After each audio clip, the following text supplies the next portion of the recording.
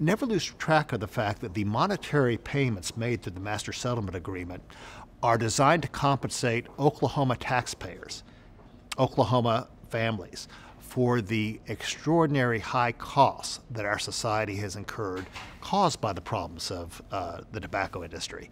So it makes, the best word I can think of is wise. It makes ultimate sense to use these funds to focus on dealing with the long-term problems caused by the industry that led to the settlement agreement in the first place.